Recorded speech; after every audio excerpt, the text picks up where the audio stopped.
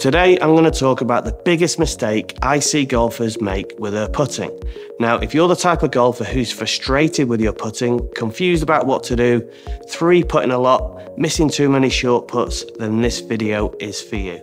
My name's Phil Kenyon. I've spent 20 years now working as an elite coach. Now, as well as working with hundreds of amateurs, I've been lucky enough to work with the likes of Rory McIlroy, Matt Fitzpatrick, Justin Rose, Tommy Fleetwood, Francesco Molinari, Henrik Stenson, and many, many others. So, where do most golfers go wrong? What's the common underlying feature poor putters have? Now, a lot of you will think it's physical. I don't practice enough. I don't have the time, I'm just not that talented. Now, it's true, we all need some physical ability to be able to hit the ball over 300 yards, but when it comes to putting, anyone can learn to become a great putter. The instincts we need to putt like a pro, we're not born with, they're learned. So what's holding you back? Well, the biggest mistake I see is the simplest one to fix, and it starts here.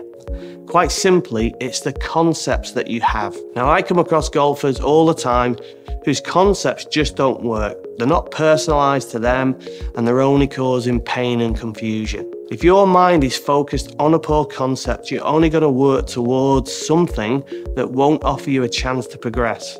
Working on the wrong thing is going to compound your frustration, and then we get into this cycle of chopping and changing and getting nowhere. For example, a really common poor concept I see is the belief that the stroke should work straight back and straight through. Now, this often leads to the golfer working on things that actually hurts their stroke. It's going to require a complex set of movements that will hurt your ability to develop a repeatable putting stroke. Now, the reality is the putting stroke works on an arc. So a better concept would be to view the stroke as forming part of a circle that worked on an incline plane.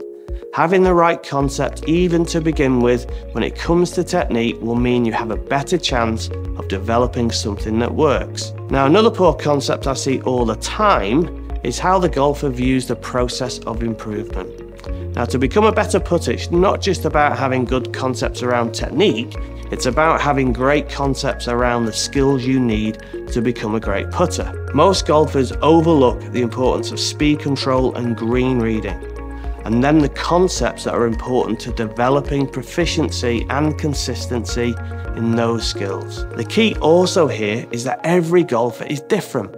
So the practice plan and concepts that drive it, they need to be tailored to that individual. It's one of the reasons I created my online academy. In this day and age, we're information rich and knowledge poor. The ability to consume information online is so easy, but is it relevant to you? I was tired of some of the one-size-fits-all approaches and decided to do something different.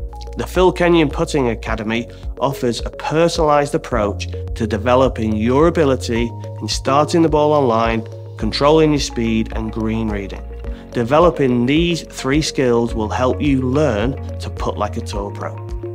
So, instead of just accepting you have a certain innate ability, stop going to hit balls on the range and go and spend some time on the putting green. Develop a personalized practice plan around those 3 key skills, and that will help you make more putts, 3-putt less, and develop new levels of confidence and consistency. Please follow me and subscribe on my social media pages and platforms for insights on how to improve your putting, as well as my work on tour and with amateur golfers just like you.